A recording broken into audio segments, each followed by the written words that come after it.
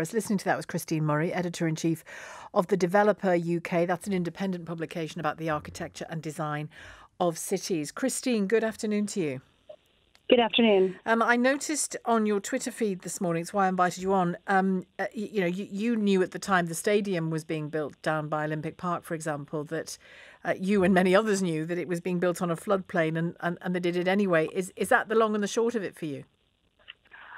Well, for me, it was a known problem, and the Olympic Park did actually quite a lot of things, such as raising some of the venues up high, Westfield, Stratford.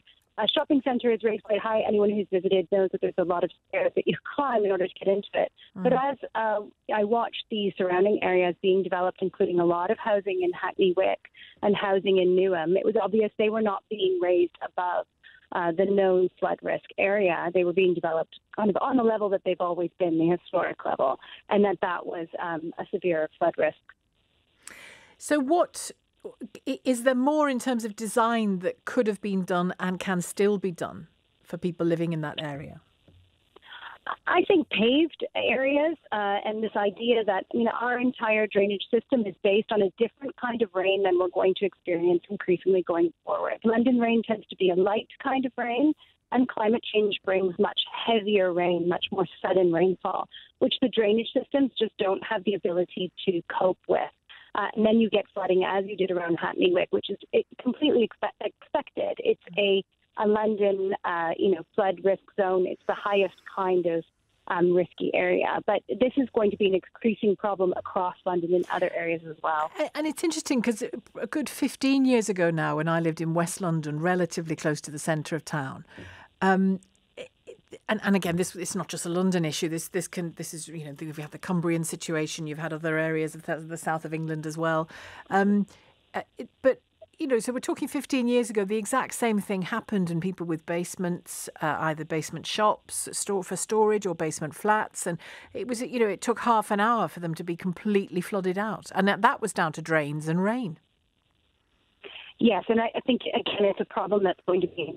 Hackney Wick was not an area that was typically so heavily residential. It was, mostly factories, a lot of artist studios. There were people always living there, and they were at a flood risk, but it's been built up quite a lot more lately. And as you can see in the planning documents, it was denied as a place to develop housing initially, and then it was agreed that there was a great housing need and that to reach the target that housing would be built there. However, the Environment Agency did say that there should be no basement flats and no ground floor flats, and that we should expect all the ground floor flats to regularly flood.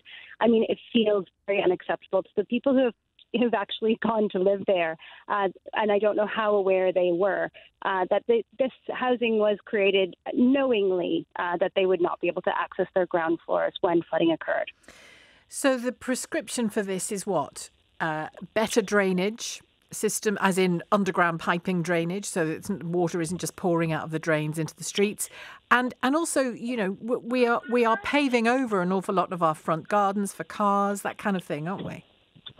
Certainly, there shouldn't be paving over of front gardens and, back gardens. We do need to have more sustainable, there's a bit of car moving thing, sustainable drainage systems, which means planting that can absorb the water, slow down its flow. So when you have a sudden rain shower, it's not rushing the ground. The ground takes it, yes, yeah. That's it. So this idea of moving to a more sponge city than a drainage city. But I would also argue that there is an argument for climate justice here. I mean, these properties were developed and they were sold to people and rented to people. So there is the accountability for that. And as we see, that happening across 1 in 10 new homes across the country, across all of England, are built in high-risk flood areas.